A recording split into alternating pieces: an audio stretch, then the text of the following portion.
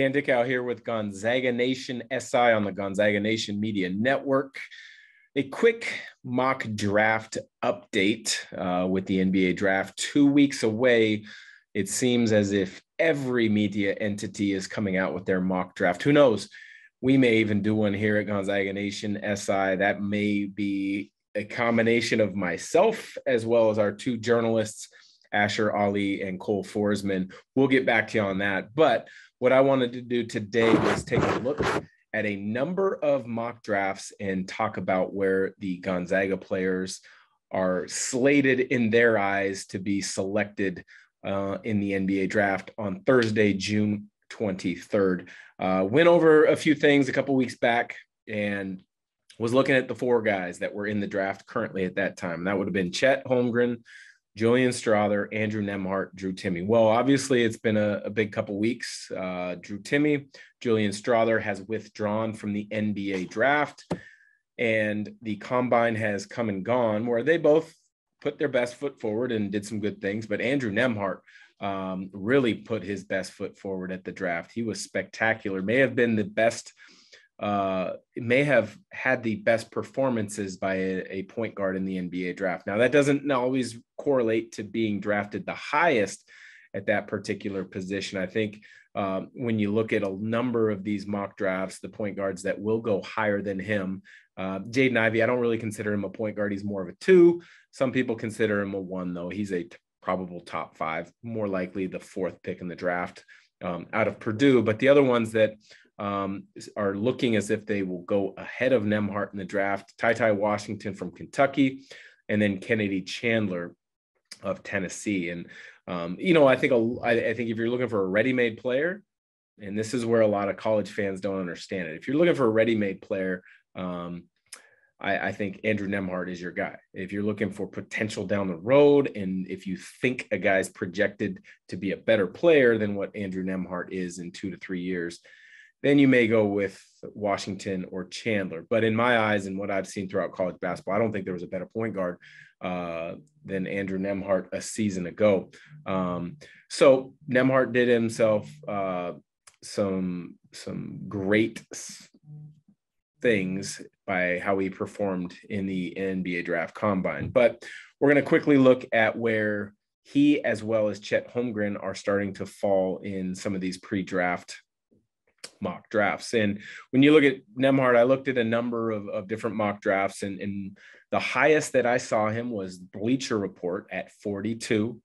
USA Today had him at 53, and NBADraft.net had him at 58. So talking to some insiders, and I'm not going to share names, just different college coaches that were at the combine or talked to NBA scouts in front office executives quite frequently, they feel that Nembhard will probably get drafted in that mid-second round. So I'm thinking Nembhard's probably anywhere between, I would say, about 37 and 47-ish. That would be where I expect Andrew Nembhard to be slotted in the draft. Before we get to Chet, a couple other WCC products that are looking like they're going to get drafted. Very well could get drafted. Jalen Williams of Santa Clara had a tremendous NBA pre-draft combine. There's been some rumors of him maybe sliding into the first round of the NBA draft. I don't necessarily think that's going to be the case because you always hear these rumors and see these different things. I saw a post on social media the other day that I think there were 59 players were talked about as being a first round pick. Well, hold on a second. There's 30 slots in the first round. So what you're seeing and what you're going to be seeing is a lot of smoke screen, a lot of agents putting out different things for their clients to be kind of put in the best light, put as high on some mock drafts as possible. But Jalen Williams is popped up on a number of NBA draft mock drafts. USA Today has him in the 40 at 40. Bleacher Report has him in the 30s. I would expect that Jalen Williams of Santa Clara will probably be in the 30s. I think I thought he had a tremendous season at Santa Clara. You could see the growth of his game each season under Herb Sendek, and then you could see the evolution this past season down the stretch of the year when he played fantastic basketball. And then you saw him perform extremely well in the combine and the different aspects of the workouts that they put you through.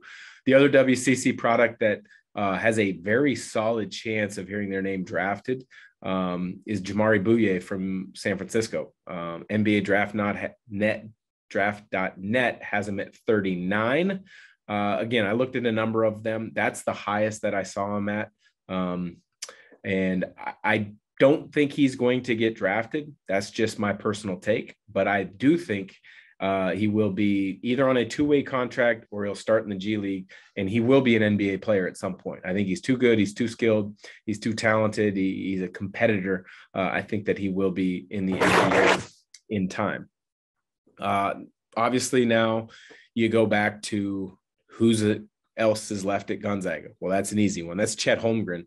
And everybody knew, at least if you follow Gonzaga basketball, if you follow high school basketball at the national level, if you follow college basketball, you've known the name Chet Holmgren for quite some time. Gonzaga fans probably knew you were only going to have him for 1 year. You were hoping to maybe get him for 2, especially after Gonzaga didn't advance to the Final Four. But he's a one and done.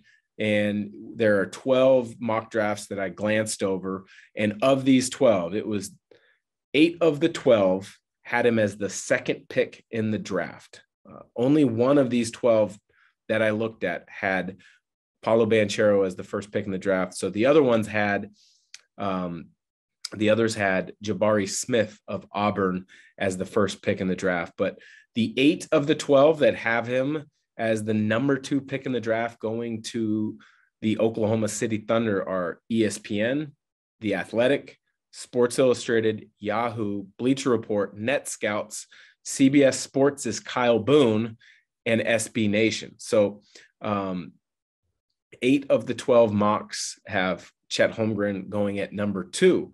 4 of those have Chet Holmgren going as the number 1 pick in the draft. And that would be awesome for Gonzaga to be able to put that kind of in their fact sheet, that they've got NBA players, they've got Hall of Famers like a John Stockton, they've got players that have won NBA titles like Ronny Turiaf, Adam Morrison, they've got a number of lottery picks, they've got NBA All-Stars.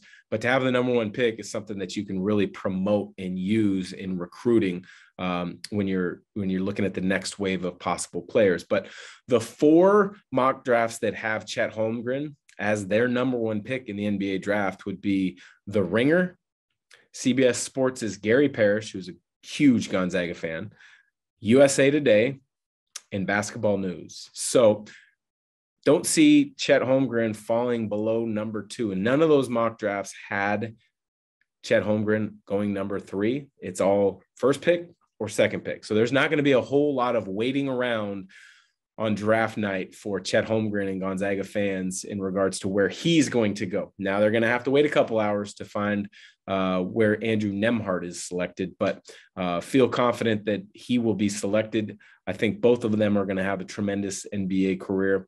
And I think that looking at other possible prospects out of the WCC, I think Jalen Williams of Santa Clara will be drafted. And I don't know if Bouye will be drafted, but I think he will carve out an NBA career at some point. So appreciate you listening. Appreciate you watching. If you're checking this out on YouTube, it's only 2 weeks till the NBA draft. Thursday, June 24th. Looking forward to it, as I'm sure you as a Gonzaga fan is. So for Gonzaga Nation SI, I'm your host, Dan Dickau.